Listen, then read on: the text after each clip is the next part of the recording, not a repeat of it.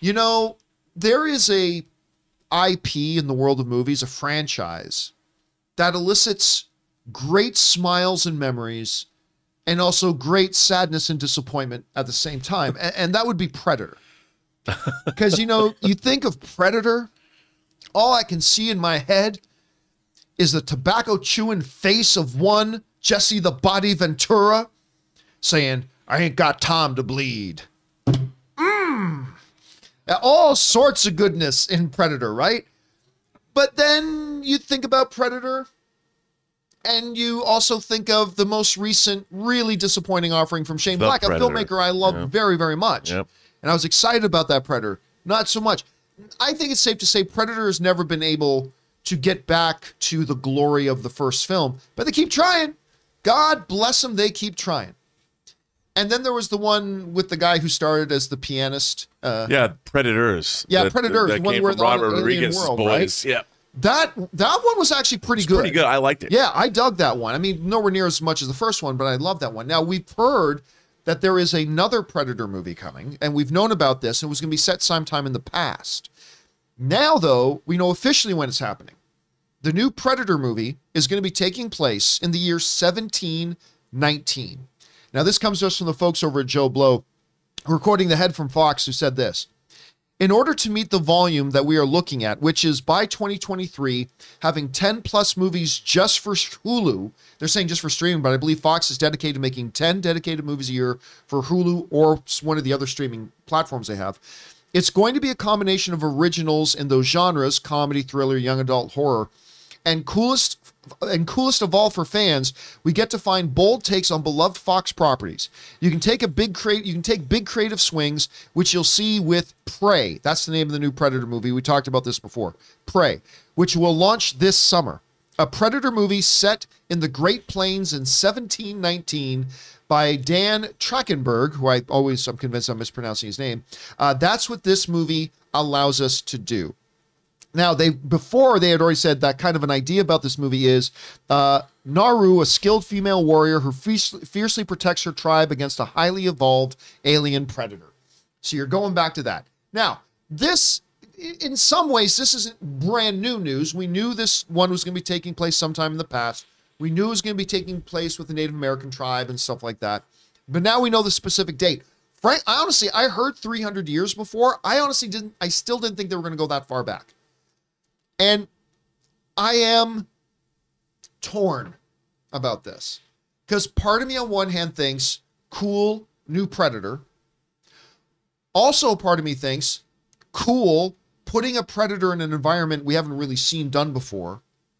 Other than Predators that took place on another planet, it's always generally been. But even that was like another planet's jungle. Yeah, but still, it's just another jungle, right? So this is going to be a completely different context for a Predator movie, and I appreciate they're doing that. I do. I think that cool. Take a swing. However, taking on a Predator was nearly impossible with modern weaponry, and Jesse the Body Ventura with Old Painless, and whatever weapon that is that Arnold Schwarzenegger is unloading at it. That was hard enough. With the weaponry that they're going to have in that time period, I got to wonder, I mean, of course, the Predators are sporting individuals. They like to keep things fair, right? So maybe they'll not bring any of their technology. Maybe they won't bring any of their own weaponry. Maybe they're just going to go straight hand-to-hand combat. I don't know. They're going to come up with something. I'm at least intrigued by this. Far more intrigued than I am by a new Alien, to be honest with you at this point. So I'm intrigued by this. But some question marks, you know, it's going to be made strictly for streaming. It's not being designed or financed as a theatrical release. So yeah, at this point, I won't say I'm super excited, but I am intrigued. Rob, you were getting some details now about this new Predator thing. Where are you at on this? Well, it makes me think about my favorite bit in any Predator movie, which is, of course, in Aliens versus Predator Requiem. And if you remember that, it's not a great movie, John, but at the beginning, when some shenanigans from the previous film spill over and cause a problem, you cut to the Predator homeworld. And you actually see the Predator kind of at work. You know, he's in like a building somewhere, and he sees a blinking light, like, oh, there's a problem on Earth. And he basically has to pack up and go solve this problem. Well, once you've seen the predators have their own urban environments, it leads me to want to ask the question, do they watch sitcoms? And are there predators that star in those sitcoms? Because there must be. and like there's a whole world. Like this predator was at his job. We actually saw a predator doing his job and he has to go solve a problem. I want to see that area of the predator's lives explored, because all we've ever seen is weekend hunts. These guys just go out on these weekend hunts. I mean, there's got to be a whole more to that lifestyle than if you're a predator, you got to do more. And I think if they're going to make an ongoing predator series, I would like to see a day in the life of. Let's see the Friday Night Lights of the predators. Young predators trying to make it as their version of a football player in college. I mean, why shouldn't we? Whole hearts can't lose. I mean, I think it's really selling the predator race short.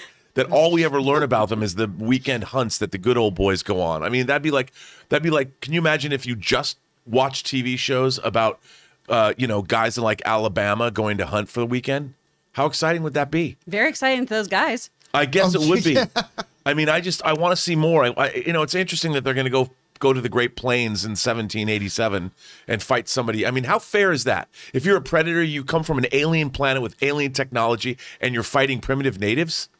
Anybody could do that. No less fair than us walking into the forest with shotguns, shooting things that aren't there. At least they can't fight back. Well, at least we eat them. Yeah, that's true. Yep. What does the predator and who's do? to say they won't? I just say they won't. That's true. I just want to see more domestic predator dramas. And I'm not kidding. Does Predator have their own Batman? They must. Predator, the Predator Batman. I want to see that the movie. Predator Back to the Future. Anyway, Chris, you're hearing about this. Do you have any excitement for this? Maybe a lot, maybe none. I don't know. What are you thinking? No. Not at all. And I'm like you too. If I want more alien stuff, I just play Alien Isolation. That game is terrifying. It's so fun. Yeah. Predator, for why 1719? Like historically, what makes that year so interesting? Because the only thing I can think of is the Spanish gave Pensacola to the French around then, so that's not even in the Great Plains. But also, this just feels like a movie where there's a lot of room for big mistakes of poorly portraying Indigenous people. And I would love more representation for Indigenous people in all forms of media, especially sci-fi. But this seems like there's going to have so much room for so much to go wrong. And especially for the predator. Especially for the predator. By the way, I have to just shout this out. Datboy22 in the live chat says, Predators Got Talent. There we go. There's your TV show for you. Predators I'd watch Got that. Talent. That seems more interesting. This, I don't know why they're doing it as opposed to them just like spinning a wheel and being like, 719. Why not? Put them there. We'll find out soon. We'll find out soon if it works. And our question is for you guys. What do you think about this? The next Predator film, which I think will be on Hulu, I think that's where it's going, will be taking place in the year of 1719. Hey, it's something different. They've never done this before, really, with the Predator franchise, but maybe that's not enough. How are you guys feeling about it? Jump down to the comment section below and let us know your thoughts.